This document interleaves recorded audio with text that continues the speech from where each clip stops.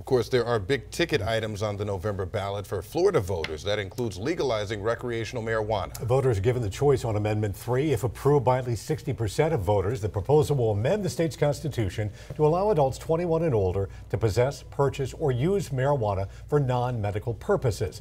Today, Governor Ron DeSantis spoke out against that initiative, arguing the state already has legal marijuana in the form of medical marijuana. He also took aim at Trulieve, the company behind a multi-million-dollar push to legalize weed. This amendment is being written to benefit this one big weed company. It is not meant to benefit you. It's not meant to benefit the state.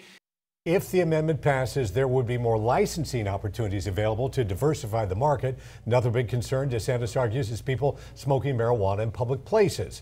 Republican State Senator Joe Gruder supports legalizing marijuana. He's working to pass a bill that bans all forms of smoking, something he believes will address concerns about Amendment 3.